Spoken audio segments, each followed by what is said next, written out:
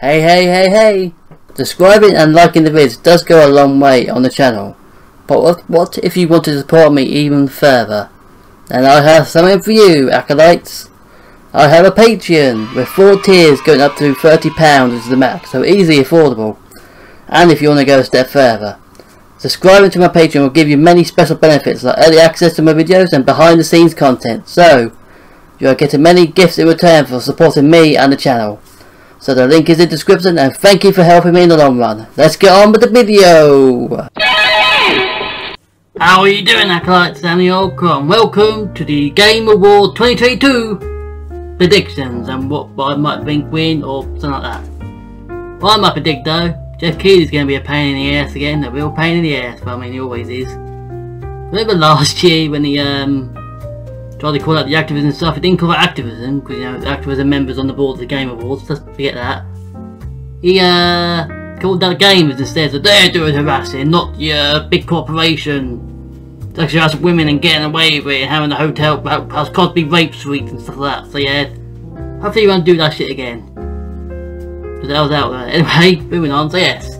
The Game Awards 2022's, and there's some mighty fine games, or some mighty fine games that came out this year, but we're going to see what the nominees are, and every year there seems to be different categories, which is a bit odd, isn't it?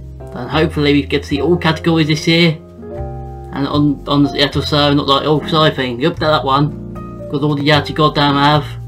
I don't all those silly ads. We're watching the gaming awards show, good reveal trailers throughout it. Cut down on the ads. We don't want no ads. The only ads we want is probably the future games that are coming out and other stuff. That's all we want. That's all we want, Jeff. And probably you can have your friend Hideo Kojima on. I mean, he's your best buddy, isn't he? Your best buddy in the world, as you claim to say. But anyway, let's get into the nominees and shall we? And let's get to the first one, which is Game of the Year, I think. Yes, Game of the Year, which is A Plague Tale Requiem, Elden Ring, God of War, Horizon Forbidden West, Stray, and Xenoblade Chronicles 3. Now, this is epic. Well, let's start with the least one convincing here, that's Stray. Yeah, it's a good game, probably would be nominated, but that's what it is, it's a good game when you play as a kitty cat. And it's obviously there for the indie type stuff, but yeah. Don't know if it's there, but don't think it'll win, and neither will probably Plague Tale or Horizon Forbidden West. Because the Plague Tale got a sequel, to be honest, and Horizon itself. Also, Xenoblade 3 I would probably know more if I well, I haven't played the other Xenoblade, so I don't know anything about it, and I probably should get on that really, shouldn't I? Duh! But look at me playing no Xenoblade. But anyway, on to the two big ones, which I think will be battling out like, you know, characters in Dragon Ball Z.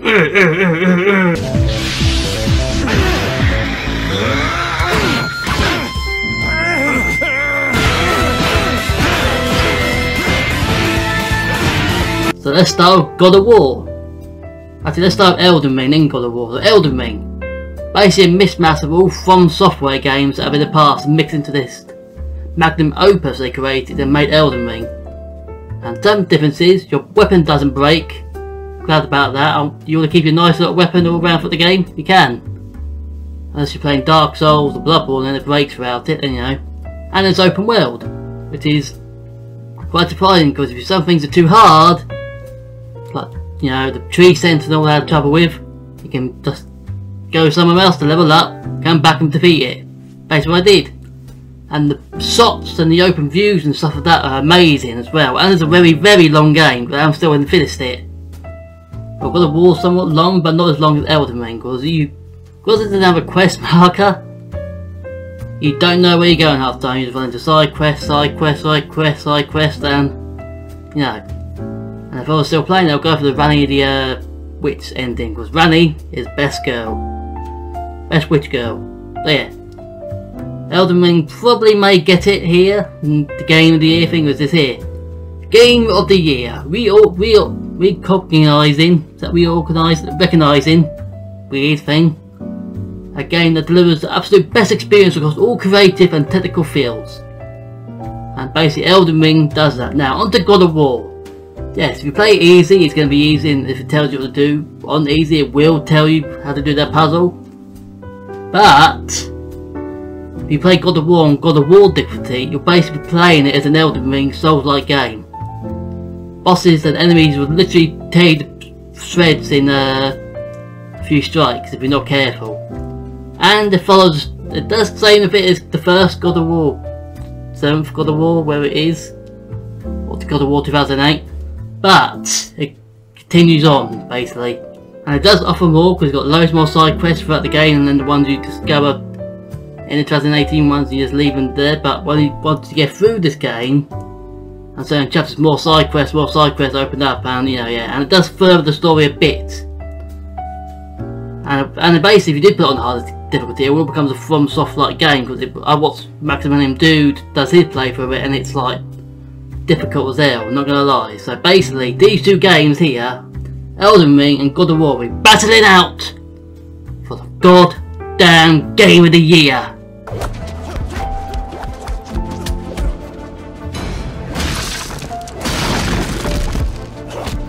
So yeah, I don't think Horizon Forbidden West will get it. I mean, they didn't really do anything apart from graphics really. It's more to games than just graphics, and I haven't really played TheOracle yet. With the last game was a bit good at first, but they had playing Rat Tornado, which was a bit off-putting. Again, it's sort of a fantasy game, but a bit out there, you know, a little bit out there. So anyway, next category, which is, I think, Best Game Direction. Awarded for outstanding creative vision and innovation in game direction and design. The fuck's Immortality? So Best Game Direction, and again, I think this may be between God of War and Elden Ring. Stray could get this as game design in that is bit outstanding, like it's nice techno future with a catwalkiness around it, but again between God of War and Elden Ring, because they do bring in good game direction and design. Elden Ring probably here, so I think Elden Ring might get that. Again, God of War could steal it, but I think Elden Ring might get that. Just get there, you know, just get there. Because innovation in game direction and design, and Elden Ring was innovated a lot. I'm not gonna lie, that's a lot of stuff. Anyway, my prediction there is Elden Ring. Next category, Best Narrative, which is between Immortality again. What the hell's Immortality about? First time I've seen in this game.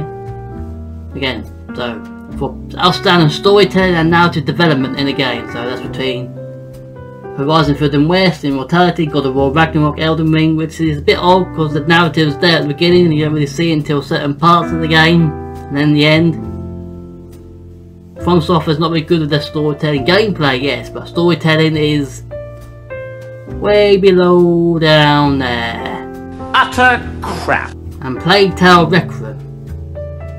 I probably need to play that to find out first or what to play for, but yeah, again, I think my prediction is God of War Ragnarok, because it furthers the narrative that was in the 2018 Ragnarok, and it goes about Loki, or Atreus gets his stuff of Loki, Kratos thinking he's going to die or not, and trying to become a better father. You know, that was the previous one, but he's still trying to there. Freya and all the other things. I mean, the narrative is always there in God of War Ragnarok. It's like a spacey movie game, it's a spacey meatball. But yeah, the narrative is constantly there in God of War Ragnarok. So I'm giving this to God of War Ragnarok, and hopefully it does get it. Anyway, next category, Best Art Direction. Well, Scorn's gonna get this. The art is constantly there, and Scorn is basically what the game's about. It's art. It is all goopy and pussy and fleshy and phallic. Very H.R. Geiger, but very, very phallic. Just saying. Look at the picture, look. How can you tell that's not going to win Best Art? Best Art? I mean, come on. This is here. Best Art Direction for outstanding creative and or technical achievement in artistic design and animation. Yeah, so basically here, well, Elden Ring could get it. Because this has some like certain scenery in that could get its Best Art. But here could go to Scorn, which I think I'm my prediction to win here, because Scorn, alien art boy, alien shit, Alien, boy, Alien. Dark. It's them aliens, I'll bet my pension. And or Stray. The Stray's art is like very retro, cyberpunky type thing with a cat going around it, and the robots are very unique in a way. Look, they've got little television screens, so if it's not Scorn to win, then to me it's Stray. So anyway, those are my predictions. Next category, Best Score in Music. For outstanding music inclusive of score, original song or licensed soundtrack. Well, you think it'd be my choice to be Elden Ring or God of War again, but bruh, Metal Hellsing is here. Do not see the metal that's coming for you. Metal Hellsing literally has bands play for it, make the music, and it's basically what the game's about, music. So while you're doing shooting and swiping like that, you have to bump your head to it to get in a tone and do boom, boom, boom, boom, boom, like your head banging, boom, boom, boom.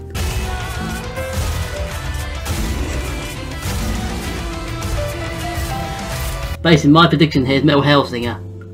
Apparently Xenoblade has good music. I wouldn't know, haven't played it at all. Like literally. But we should though. I have the first one. Am I probably missing out on something? These probably have all good music, but I'm going Metal Hellsinger here because, you know, it's all about that metal life, boy. So, Best Audio Design. Recognising the best in-game audio and sound design. I think all these cars get this, and so I'm going with Gran Turismo 7 because, you know, people want their cars to sound like their cars. Like, oh my god, this sounds like a car! Oh, Jesus Christ! I'm not simple. My car, in-game car, sounds like a car. Basically, that's Gran Turismo 7. Basically, again, it could go to Elden Ring or God of War. You know this. I don't know what you call Team Modern Warfare 2 is. Just guns, but I'm going to Gran Turismo 7 on this because, you know, cars. Yes, there's recognising the best in-game audio and sound design, so yeah, cars. I want to hear the cars go on the asphalt. They want speed and speed in their noise. The noise! So, best performance. Awarded to an individual for voice overacting, motion or performance capture. Well, that's going to go to Christopher Judge of God of War Ragnarok. If it isn't him, then it's going to go to the boy Sonny Siljic. Yeah, probably hit for him because both of them have great performances throughout God of War Ragnarok, and they both get it because Kratos is like, and Christopher Judge is emotion of getting his son to do the right thing when he wants to do the other thing, and he's deaf in that. Well, Atreus is like, and Sonny Siljic, his role to becoming Loki and stuff like that, and also Immortality's there again. What is that game? I need to check what it is, honestly. Don't know what Immortality is. Immortality? Anyway. Also we've got Plague Tale Requiem here, probably Charlotte McBurney probably plays Alicia, I think I remember her name. And Ashley Burch who plays Aloy. But again, my other two predictions here, either God of War Ragnarok with Christopher Judge or God of War Ragnarok with Sonny Siljic. I put on the best performances here, so, you know. Also, he's Star Trek actor. We all have a bit of Star Trek, don't we? Games or impact? For a thought-provoking game with a pro-social message or meaning or message. I have not played any of these. Anyone I know about that's Dust Falls. That's about a robbery. Basically, that's it. I was a teenage ex-colonist. Hindsight. And there's things in, yeah, I don't know any of these, but I predict as Dusk Falls to win for anyone I know. Yeah, I don't know any of these, so moving on. Next category, Best Ongoing. So we've got Apex Legends, Destiny 2, Final Fantasy 14, Fortnite and Genshin Impact. Well, it's all between these three here. Because Fortnite is apparently still good ongoing, I don't know why people play that. Genshin Impact has got a weird and backed up fan base, but that's a good game still going, and so is Final Fantasy 14, which can create really good characters. So I think Final Fantasy 14 won it last year, but again, my prediction is Final Fantasy 14. It's got a good fan base and they're doing good work with it, along with Genshin Impact, but the fan base is a bit off-putting, and but my prediction, Final Fantasy 14, and I still haven't bought it yet, god damn it. Next category, Best Indie. Oof, this is a toughie. This is a spicy one. Because you got Stray. I haven't played Tunic at all, I don't know what these, but you got Stray, Sifu, Neon White apparently both are good, and Cult of the Lamb. But my picks here is either be Cult of the Lamb, Sifu, or Stray. Because Stray, as an indie game, is probably one of the best this year. Because probably not in the indie games, more AAA and anything, but as the feel of an indie game with a little cat going through a little city. Sifu is a brilliant beat 'em up. That's all I know about it. You do kung fu, and you got Cult of the Lamb, where you play as an evil little lamb trying to start a cult, and you know, you have to pick up poop. You literally have to pick up poop in it. Yeah, so kind of a hard category, but I might either pick here either Stray, Sifu, or Cult of the Lamb. Could be even Neon White or Tunic as well, actually, when you think about it. Anyway, yes, it's for outstanding creative and technical achievement in a game made outside the traditional popular system, and the panel are quite big, so don't know actually. And also Devolver Digital, bit odd. Anyway, moving on. Those are my 3 picks. Next category, best mobile game. Where the fuck is Azure Lane? Best community support.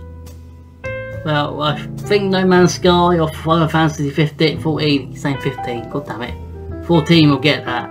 Because No Man's Sky, they've been putting a lot more effort into it since it came out.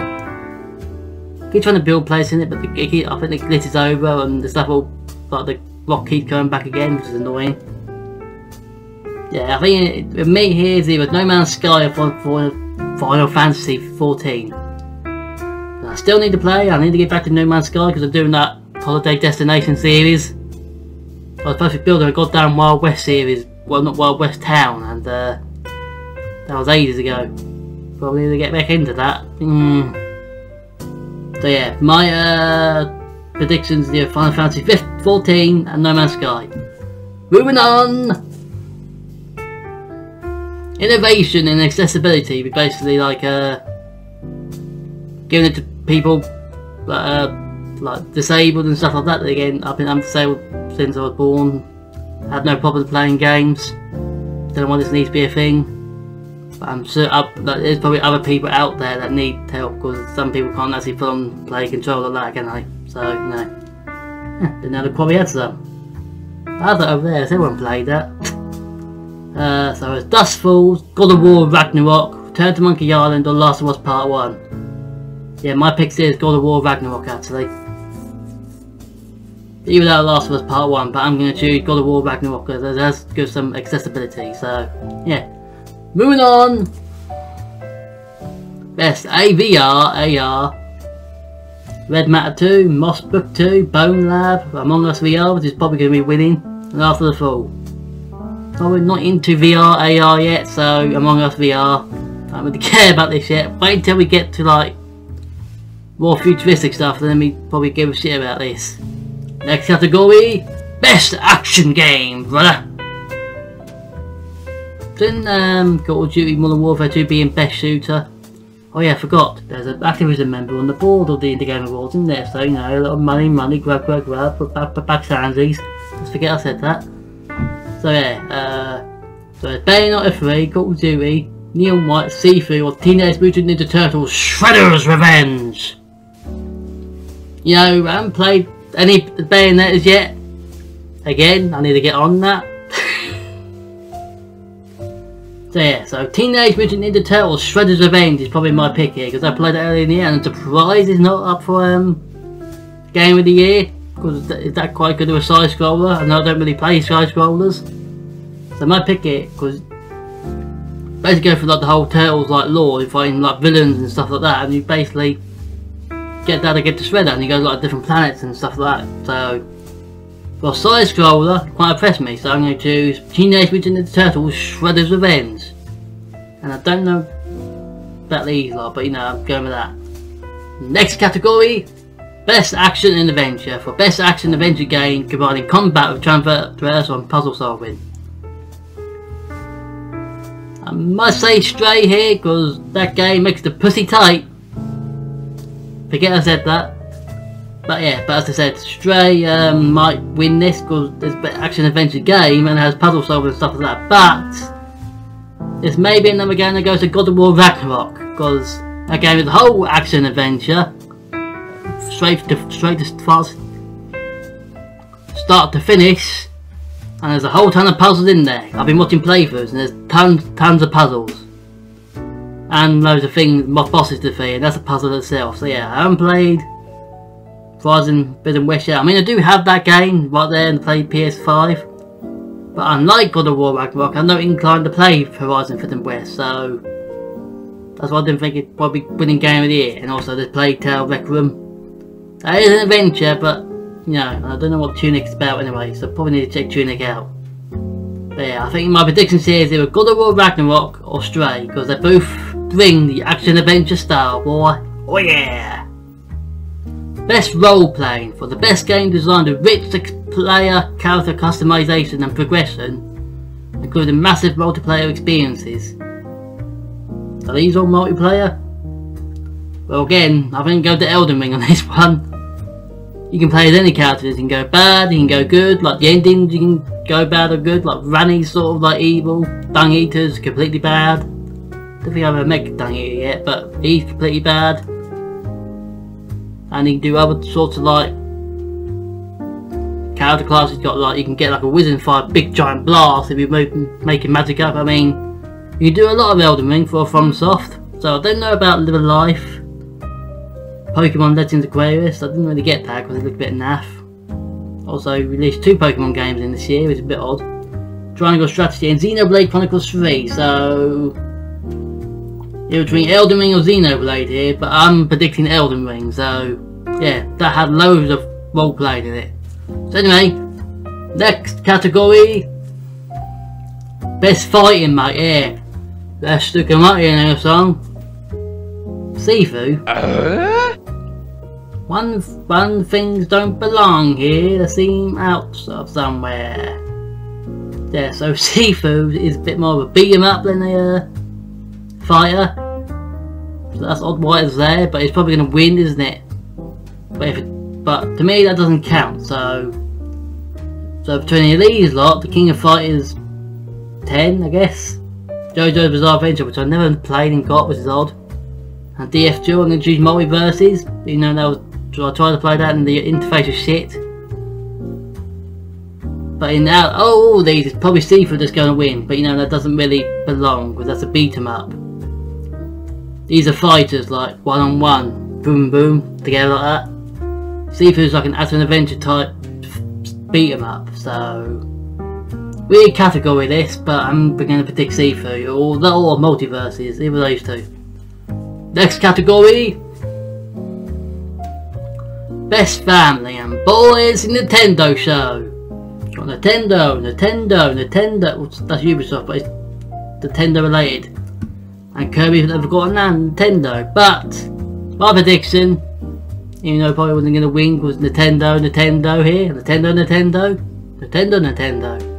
But my prediction is Lego Star Wars: The Skywalker Saga. I haven't finished it yet, but I've finished a lot of games this year actually, bit of a problem. Yeah, so yeah, I'm going to go with this because it's probably the best Lego game, one of the best Lego games that has come out, so yeah. Also, seen gameplay of Kirby. I mean, best family, good family game, but it looks shit. Apparently Nintendo Switch Sports is supposed to be shit too, so there's a load of Nintendo crap. So anyway, Star Wars, the Lego Star Wars, or Lego Star Wars: The Skywalker Saga. Anyway, next category, best sim strategy. I know a lot about sim and I know a lot about strategy. Best focus on real-time or turn-based simulation or strategy gameplay, irrespective of platform. I know about Paradox development and interactive because I played Crusader Kings 3, but I don't know what Tor is about. But I do know what it is. And there's Total Warhammer 3, 2 Point Campus, Mario again. You know, I might go for Dune Spice Wars. You don't really have a game based on like a movie like Dune, do you? That came out due to the Dune movie, so you know. My prediction here is Dune Spice Wars. I mean, I haven't played any of these, but Dune Spice Wars recently came out on Xbox Game Pass, so I could try that. So yeah, My prediction here, June Spice Wars, boy. Let's get in. Next category. Also, June Spice, hang on. June Spice Wars winning, you gotta let the spice flow. If that's a line from the movie or book, I don't know, but you know. I only know the movie. Best sports racing. Next! Best multiplayer. How's it gonna be? Actually, not really tough. Overwatch 2. Again, you have an Activision member on the board. He's gonna do a little bit of dos, wash, and getting him in there, you know, get Activision on board. So, yeah. Overwatch 2, I mean, it's not a perfect free game, not gonna lie, it's a bit naff. I prefer the loot boxes than anything, but you know, amount of people that seem to like it, I think Overwatch 2 is gonna get that actually, so that's my prediction to win. So, next category. Content Creator of the Year, and this is an odd one.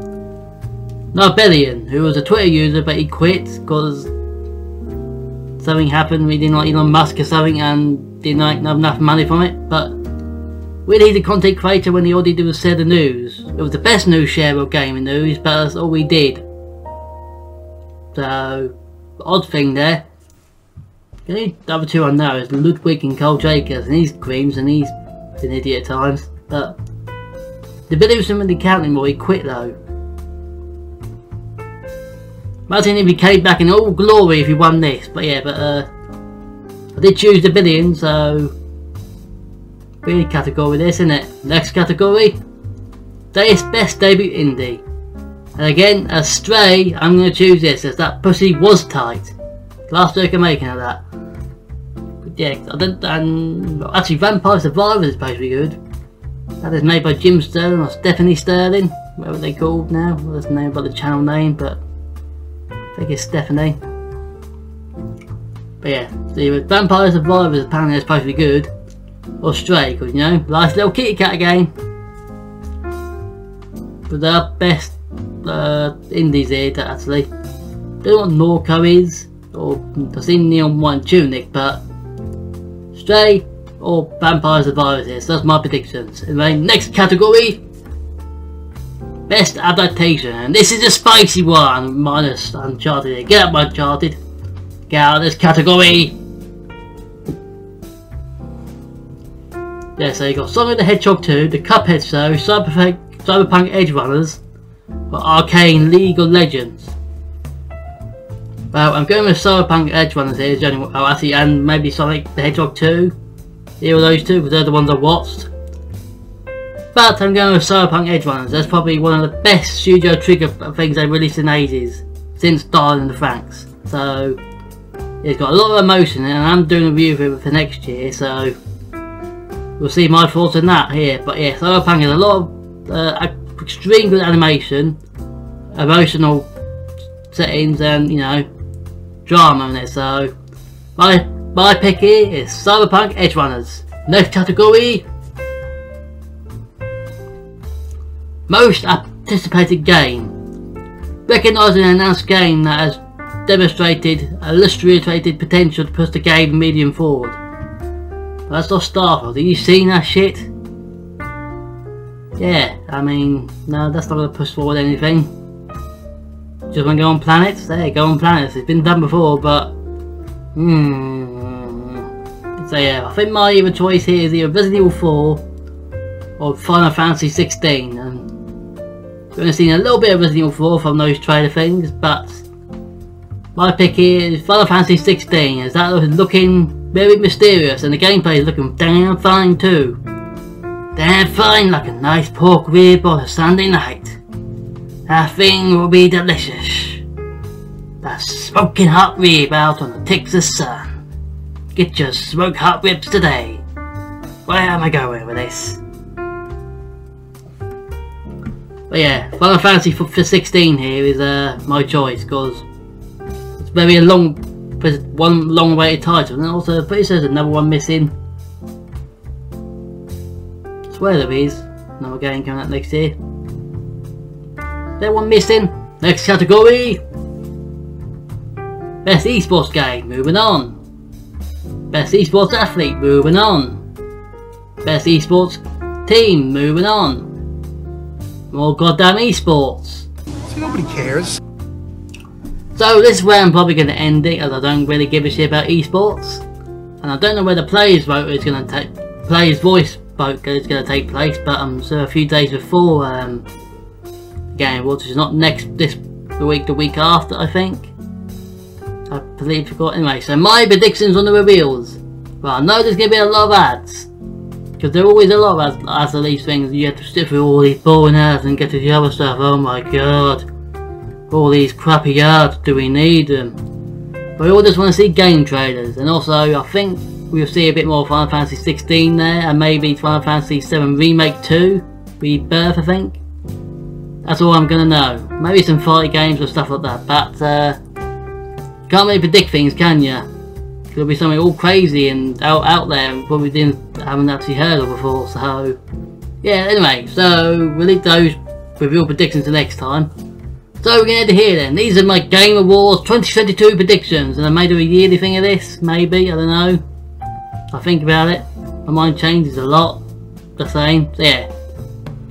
Hopefully I can watch this. Apparently it's on a Thursday morning to me, like middle of the night for me when this first starts. So I'd rather watch this in the morning when I wake up.